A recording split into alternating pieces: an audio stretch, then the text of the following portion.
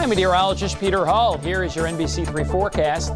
Any patchy fog in those fog-prone areas like Cortland and Verona Beach will burn off. Most of us should have a good chunk of sunshine this morning, but there will be changeable skies coming up ahead, which means by midday and afternoon we will thicken up some clouds, and there will be an opportunity for some passing isolated to scattered showers and thunder showers, which you'll see on the Futurecast coming up. Well, today's high will be a little bit less than where we were yesterday when we hit 83, although 79 is very close to the normal high of 81.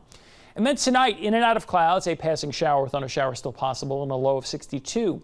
So to take a look ahead to what to expect, we do have changeable skies. We just talked about that today and into tonight and even tomorrow as well. Temperatures are going to get a little cooler. Now, I wouldn't call it cold. Good description is more like refreshing rewind. I'm expecting highs in the mid to upper 70s, which is a little bit below normal, mid 70s solidly, I think. And that's at least for Syracuse. Obviously, there'll be some cooler spots. I don't think we're going to hit 80 after today, probably for the next few days. And we'll have to watch a new weather system. It's the same one we talked about yesterday. It is still looking likely, at least for the immediate central New York area, that it will be a near miss to the south Thursday night and Friday, and probably missing us to the southeast and east on Saturday.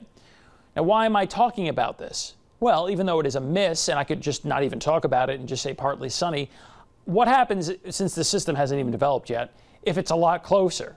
Then we'd have to talk about rain. Right now, I don't think that's going to happen, but I want to keep it in your mind just in case that thing gets closer. Anyway, we've talked about the sun this morning, and then during the midday and afternoon, we should get into the upper 70s. Note that at noon, there is an opportunity of an isolated shower or thunderstorm in a couple of spots. Then during the afternoon, there will be an increasing risk for passing scattered showers or a thunder shower. Again, not completely ruining every single minute or hour of the afternoon, but it's just to show you that in cross parts of central New York, especially central and southern New York, there is that increased opportunity for a passing shower or thunderstorm or two. And you see that threat even extending into this evening, right? You still see a couple of showers around. Then overnight tonight, I cannot rule out a passing shower or thunderstorm. And then by sunrise tomorrow, note this. You see this? That's actually lake effect. Some lake effect showers or thunder showers will be possible east and southeast of the lake late tonight through tomorrow morning. Any lake effect showers then should break up by noon.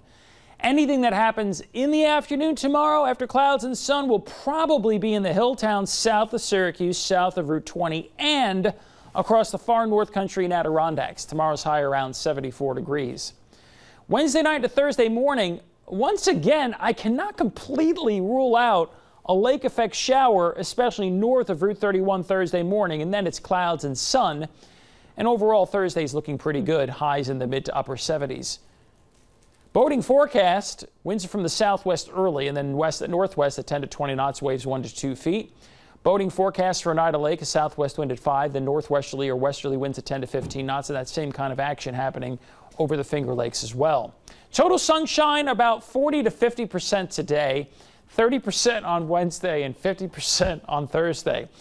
The precipitation probability, this is not the amount of the day that gets washed out. This is the risk that your spot gets a shower or thunderstorm at some point during the afternoon.